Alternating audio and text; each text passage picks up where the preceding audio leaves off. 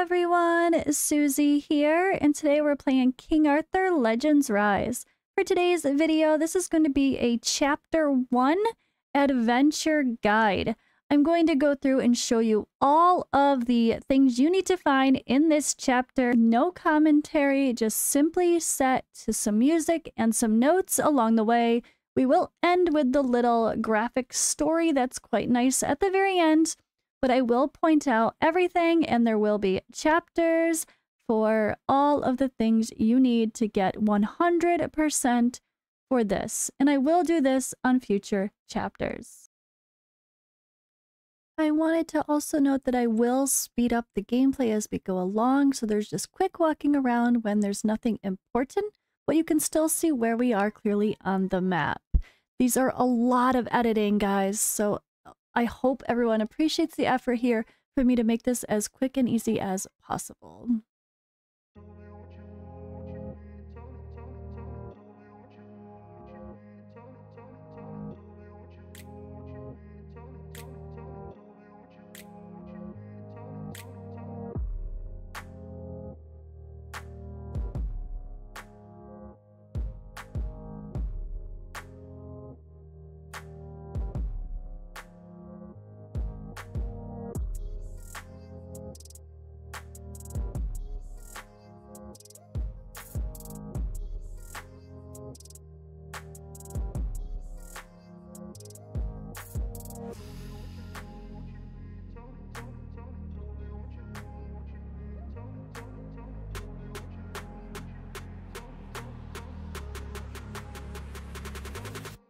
The soldiers left behind after Lot's retreat from Camelot wander from place to place, stealing from small villages.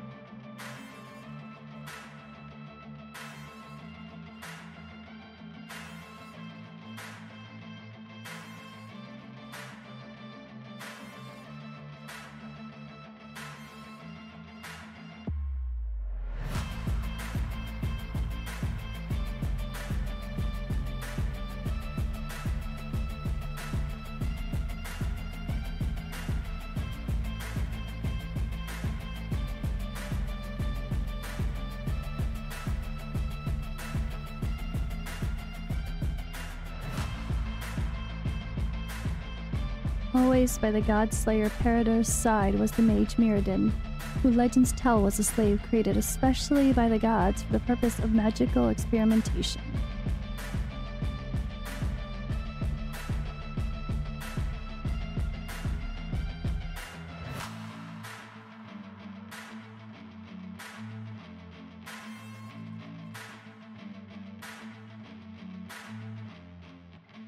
Structures from the Age of Mythology are often protected by a powerful magic, but a key containing the might of the gods may grant entry.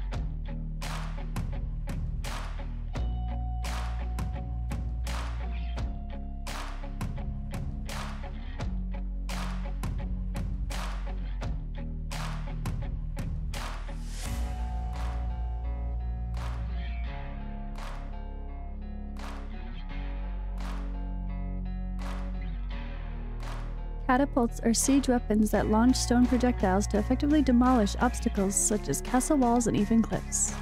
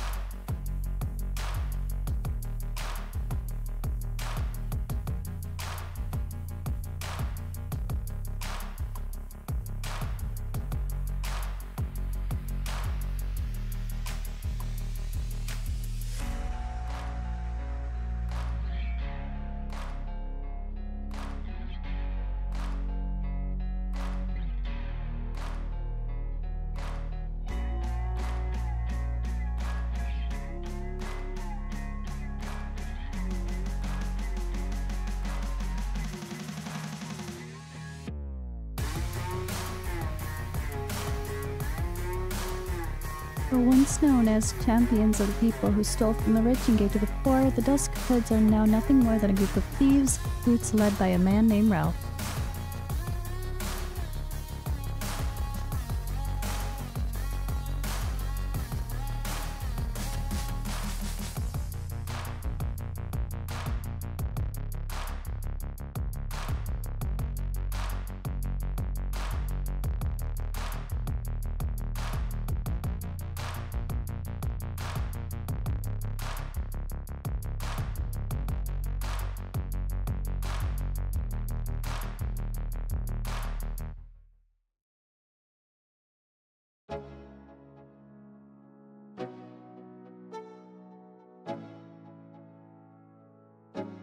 The ancient heroes Peridur, Guinevere, and Ancellus are complexly intertwined.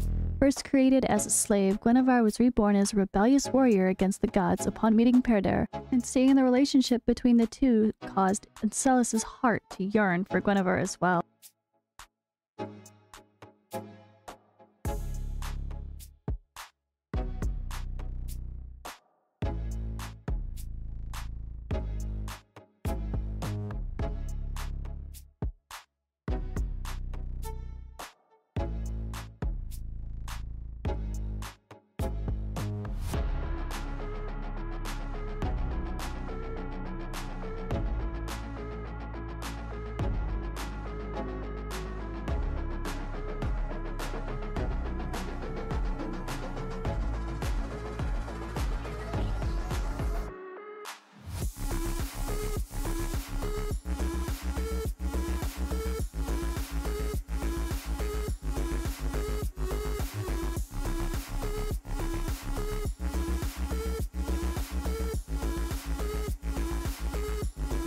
Excalibur, and the entity residing within Excalibur was once a magnificent dragon. It's unknown whether he can still take his original form.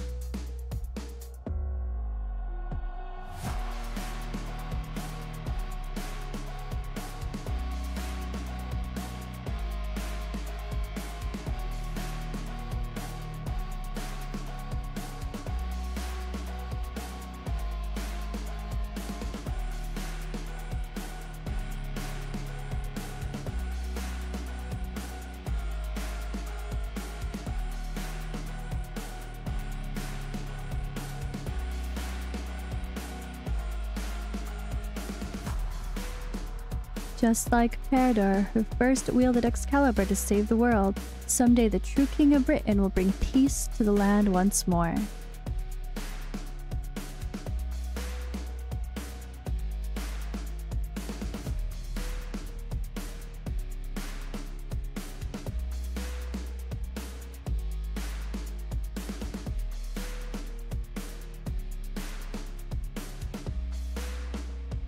I know I said no commentary, but this is kind of important, so let's finish it out.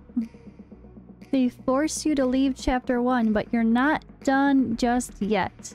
Come right back in after. This is actually really deceiving because it seems like you're done, and then it says 96%, and then it says 100% at the same time. You see the story says 100%, and it's a bit confusing, but really we still have one more chest to grab, so let me show you where that is. You're gonna click back to go to your adventure and then choose chapter 1 to go back to Camelot. Load on in here and get back to where we left off. Now you're gonna notice on the map, you don't see the last chest here quite yet. There was one that we passed by that you could see from the road up high in a cliff, and here is where we enter. You go around the top. There is a random loot here to click awkwardly a bunch of times and eventually get it. Then there is a battle. Just a simple battle, nothing crazy here, so let's do that one. Alright, quick battle, nothing fancy again, like I said. Typical rewards, but you definitely want to get them all. And our final chest. So chapter 1 actually complete now, and we'll verify that here by going to the Chronicle. Everything's 100% for real this time.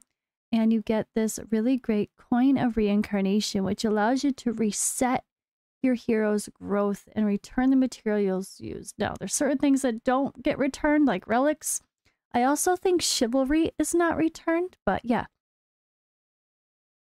Here is the map to show you everything you need to find. This is a good place to pause, take a screenshot, whatever.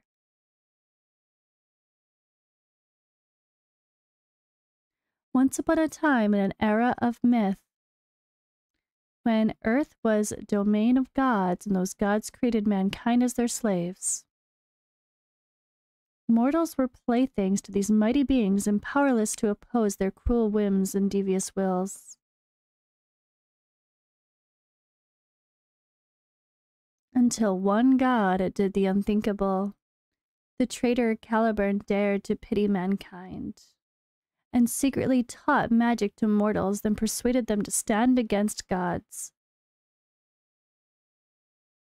Upon discovering his betrayal, the gods banished Caliburn to a prison within a blade. There, Caliburn would be a silent witness to the fall of man. However, the fire of rebellion had already sparked. Caliburn's training gave mankind a mighty weapon. Gods resisted but could not reverse the rising tides. The heroes sealed the god's spirit by an oath of the Round Table in their own blood. The gods were trapped just as they had imprisoned Caliburn. And so gods faded from the memory of man. Thousands of years passed and history became legend. Tales of these heroes were told until they were nothing more than fancy and folly. Mankind forgets, but gods never do. In the time of eternity, there will be patient, cursed, and ready. One day they will revive to take revenge on the descendants of the heroes.